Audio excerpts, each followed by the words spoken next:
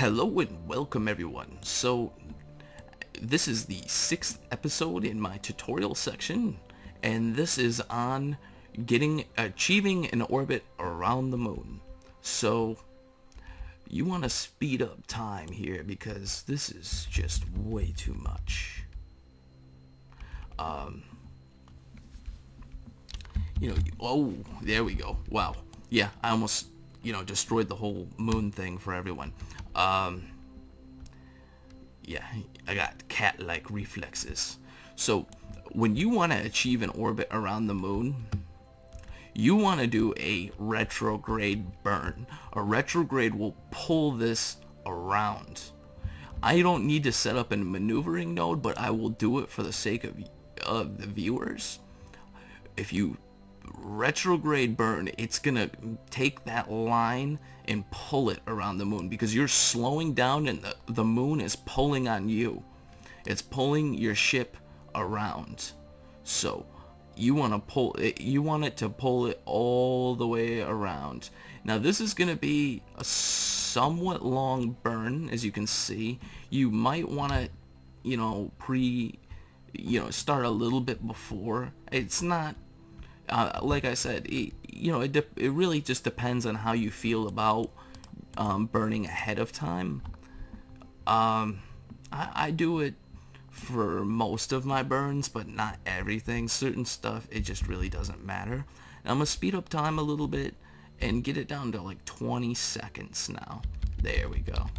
And I usually end it at about 20 seconds or 15 seconds, just so you have a little bit of time to, if you didn't already adjust your maneuvering nodes and stuff like that. So I'm gonna start that burn, and as you can see, I should have started a little bit earlier, but thank God I started it a little bit earlier. Now I just ran out of fuel again, so I need to transfer fuel over. I did not do that. There we go. Look at that. That's a good thing. Now I'll stop that. I don't need any more. And X. There you go. We are in orbit around the moon. Now we want to correct this orbit. You can see we're 192 here and 132 here. I want to make it about 90. So I'm gonna burn some more. And as you can see, I am burning on the retrograde. And 86 is alright. I'll go and correct that. So now you can see I am moving to prograde. And prograde will increase this orbit size. So prograde. Now if you look, you can burn and it's increasing. And 91 is perfect for me. I don't need it exactly 90. I'm not going to use RCS fuel, seeing how it is. I kind of want to just keep it as what it is, because sometimes you need it for landing. The ship is very stable, so it's not going to be much of a problem, but I use it sometimes when you land right on the surface, and if your ship rocks around a little bit, you can use it to correct that just slightly. Now you can watch this, and it's moving over to retrograde. Retrograde is not what we want to do here. Or actually, it is what we want to do here. I take that back. We want to burn retrograde to pull this all the way down to 91, because that's what our orbit is going to be. So I'm a little bit past this node. You don't need to be perfectly on the nodes when you're first starting off. You just do your burns. And look, there we go. I'm okay with that. I'll go around again just to get over here to kind of fix that. I like doing my burns on the node, like on the aprolapsis and aprolapsis and the periapsis. I always mispronounce those. I should just yeah. So I'm hoping by now you guys understand what the apoapsis and the periapsis do, and what prograde and retrograde will do to your orbits. Silencio, dog. Anyways, now let's bring that down a little bit, and if you look, that is a very, very good orbit. To me, that's a pretty decent orbit. I mean, the fluctuation is only about, what, 700, 600 meters, which isn't very much. Now, I'm going to talk about setting up a landing point on the moon. And if you look, we have our moon base alpha right here, but the best thing you can do is when you're trying to do a pinpoint landing, which I'm actually somewhat good at now because of landing all these pieces on the moon. As you guys can see, there's a piece that I landed here, and the distance between here and here is about 7 or 8 kilometers, which to me, you know, I got rovers to drive that. That's like 6 minutes worth of driving to get there. Real time. So that's not too bad. Well, I mean, if you're using a rover to get around, it's like, you know, that's just a drop in the bucket. You can see we have our moon lab here, which it's not a complete space station, so I'll show you guys moon lab when I plan on adding on to it.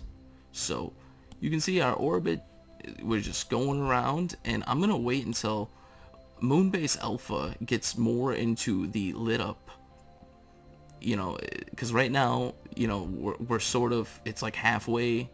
It was more closer to the dark side of the moon, you know, because the sun is over here, so the, you know, this is the only side that's going to be really lit up, and landing in the dark is not a fun thing. I will tell you that. I have done it before, and I will tell you, it's probably the most scary thing you'll do in this game.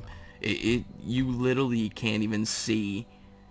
All you can base it off is your altitude, and if you don't really know the altitude of the area, then you're gonna just smash right into the ground. And not unless if you're going in, like, you're basically constantly burning your engine, and you keep maintaining like 10 meters per second all the way down, which I would say you're gonna basically use all your fuel to do something that, you know, if you were on the light side, you could probably do with half of the amount of fuel. Now, if you look at our orbit, it's a little off in a sense. So if I were to want to fix that, let's say if I were to set this as a target, you can see our fluctuation is, on this side is negative 2.1, whereas on this side it's 2.1 as well. It will always correspond with the other side. Now if I were to want to fix that, I would set up a node right here, and this is where these come into play a lot. I would want to burn, you know, I would have to do a burn almost straight up, and it would correct that by making it 0. I am not going to do that because I need to land at Moonbase Alpha. So I'm going to have to change my orbit to be more over the top of where that is. I'm going to unset this as a target just so you guys aren't confused. Oh, whoops. I guess you guys will get to see Moonbase Alpha for a second. Ah, there it is. I'll talk about more of it later. Let's go back. So here we go. I say a lot. You guys probably are like, why does he keep doing that? So let's fix this orbit so we are over Moonbase Alpha. There we go. Now if you look, I kind of got a little bit more altitude on this side, or, you know, my orbit increased a little bit in size, and that just has to do with the fact that you're burning your engines, and you're changing your orbit. So I'm going to do that burn right now for you guys, and my next episode will be on landing.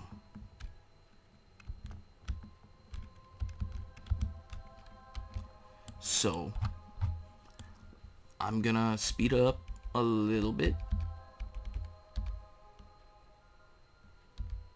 There we go. And I'm gonna get it a little bit closer. There we go. Yeah, you can see our burn is in 2 seconds. 1. And like for these, I don't, like you just noticed I didn't, and you know, I overshot it a little bit. That's what I wanted to do though. And there's always a reason for everything I do, for the most part. Unless if it's just like an explosion, then I'm, you know, nobody likes explosions. So anyways, thank you guys for watching. Next episode will be landing.